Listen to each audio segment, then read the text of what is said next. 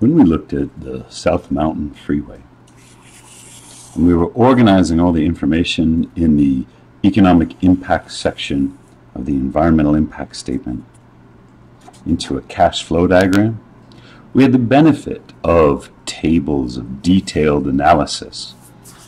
They reported for us impacts from construction, impacts from design. These are all economic impacts from land acquisition and from maintenance.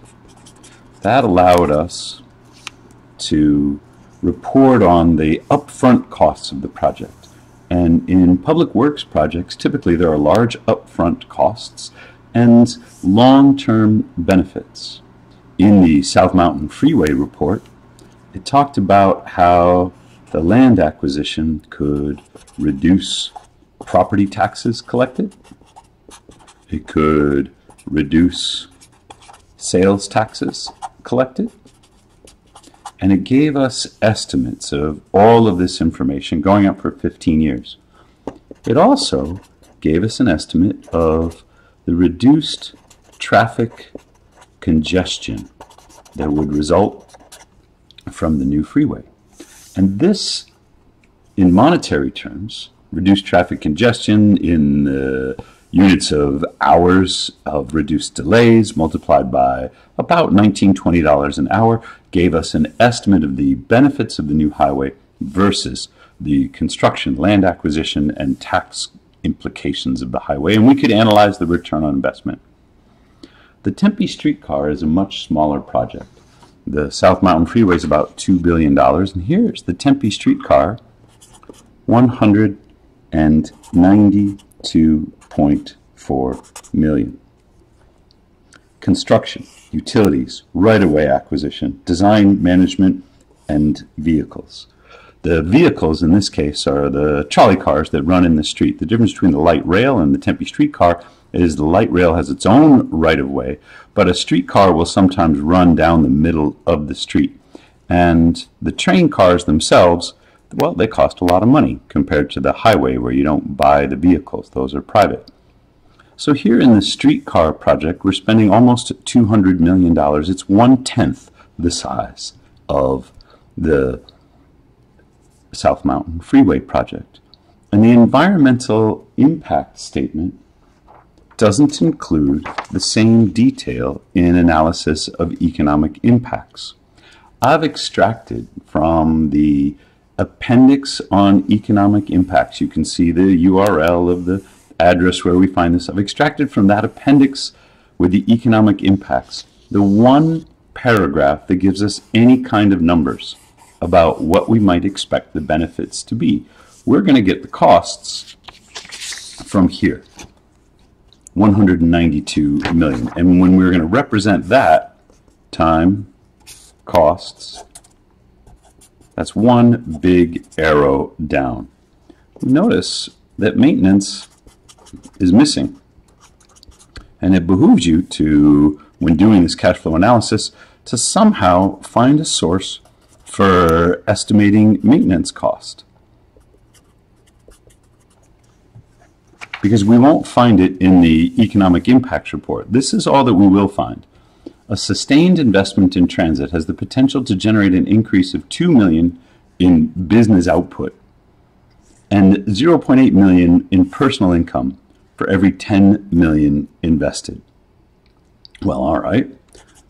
Let's say that the 10 million that we're investing, how many tens are we investing? Well, we're investing 20 of them. 20 times 2 million in business output would be 40 million a year in business output. That's just this calculation. 20 times 0.8 million a year is going to equal 1.6 million a year in income. So this is biz output and this is income. These estimates are based upon a study that is now 2 decades old and took place in a community that isn't comparable to Tempe, but they're the only numbers that we have. The question is, how would we translate the $40 million a year in business output and the $1.6 million a year in income into something analogous to what we did for the South Mountain Freeway? We could, for example, say one of the benefits will be increased sales taxes. 40 million a year times whatever the sales tax rate might be, a good estimate of the increased sales taxes that result from the increased biz output that we would expect from the sustained investment in transit. Same thing with the income. 1.6 million, let's say increased income taxes. 1.6 million times whatever an average tax rate might give us an estimate of the benefits that accrue to increased income. Let's take a look at the rest of the information we're provided with. In the long run, during year 20, and civil engineering works are long-term projects, these benefits increase to 31. So we could do some new math. From 2 million in business output to 31 million in business output over 20 years. And from 0.8 million to 18 million.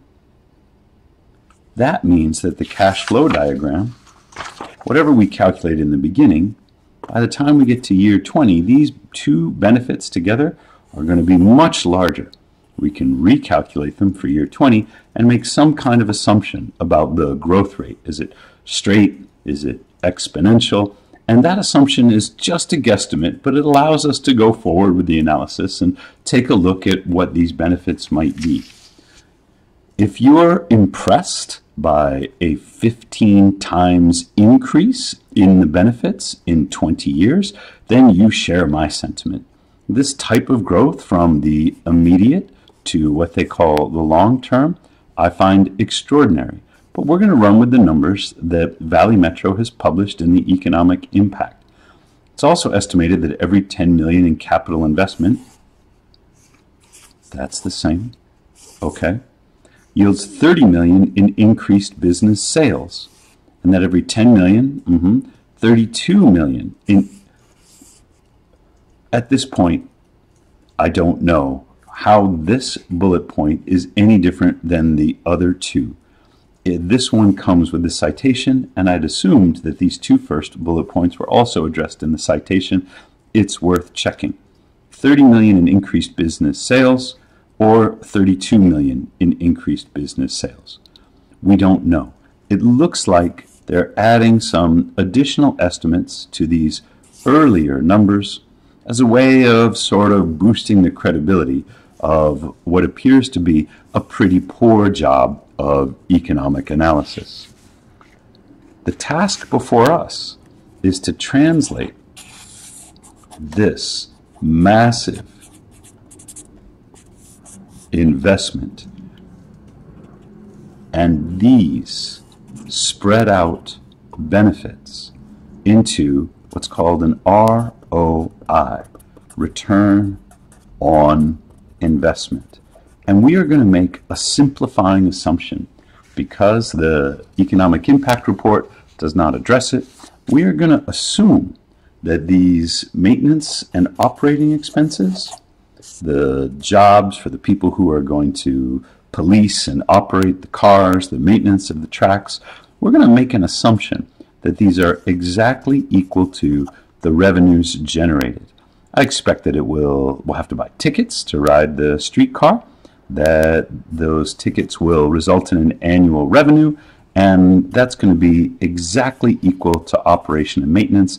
That simplifying assumption allows this analysis to proceed. Draw your cash flow diagram representing the increase in sales tax and the increase in income tax spread out over 20 years. Compare that to the design, construction, land acquisition costs of the Tempe Street Car and report back your results.